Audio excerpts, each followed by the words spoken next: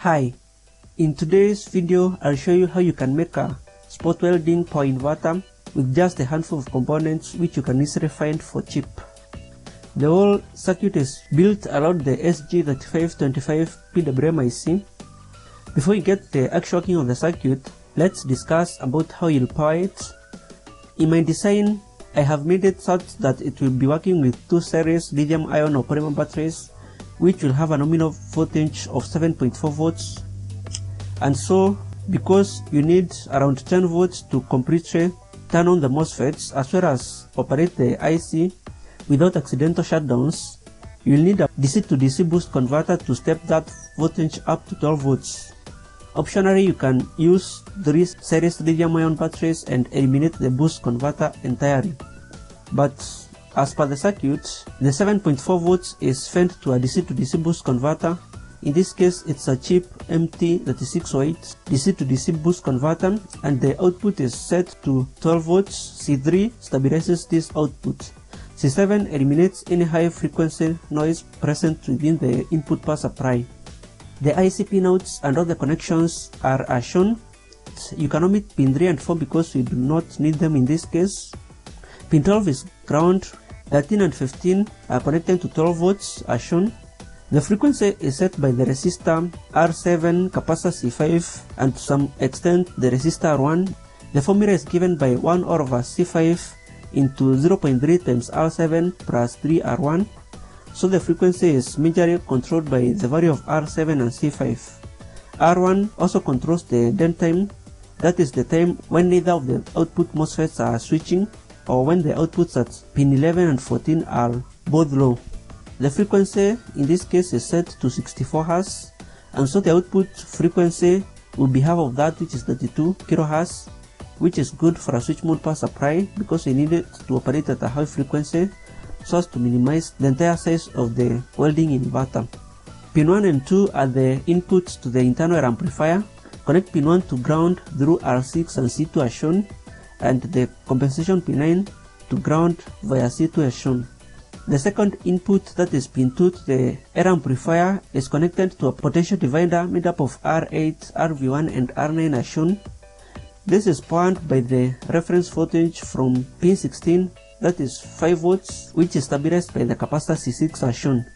And by adjusting the potentiometer V1, you can slightly alter the feedback voltage to the non-inverting input at pin 2, and so alter the output duty cycle or pass width modulation.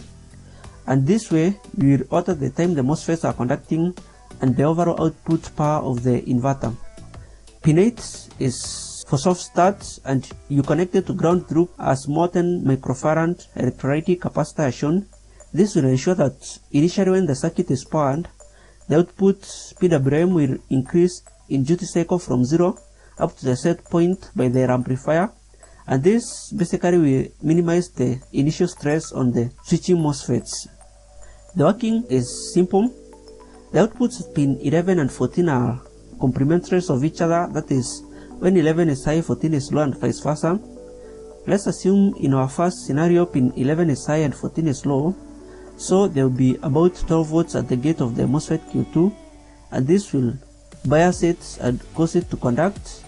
This permits current to flow from the positive of the battery through the raw winding through the MOSFET Q2 and to ground as shown. In the second stage, pin 11 goes low and pin 14 goes high, so Q2 is off but Q1 turns on now. Current now flows from the positive of the battery through the upper winding through the MOSFET Q1 and to ground as shown. This completes one oscillation, and this repeats about 2000 times per second. The resistors R4 and R5 are gate source discharge resistors, and they ensure that the MOSFET is completely turned off by basically discharging the gate capacitors of the MOSFETs to ensure that the MOSFETs switch properly. R2 and R3 are current limiting resistors to limit the current flow from the IC to the gates of the MOSFETs, which, if left uncontrolled, can damage the IC. They are rated for 10 ohms and 1 watt. R4 and R5 can be from 1 kΩ to 10 kΩ. They will all work fine. For the MOSFETs, the IRF3205 will work well because they are rated for 98 amperes, that is if you get the right quality from the right manufacturer. Optionally, you can use the IRF Z44 because they can handle more than 30 amperes, which is more than we need for this project. Just select MOSFETs with an internal low turn-on voltage as well as internal resistance. For the transformer, it is a ferrite cone transformer and preferably a toroidal cord one. You can easily find this as the output filters in many switch mode power supplies. Just ensure that it is relatively large enough. For example, I recommend one with an internal diameter of 1.5 centimeters. For the windings, the ratio is 6:1, so the voltage is stepped down roughly 6 times, but the current will be stepped up by about 6 times. The primary winding is made up by a parallel arrangement of fine enameled copper wire.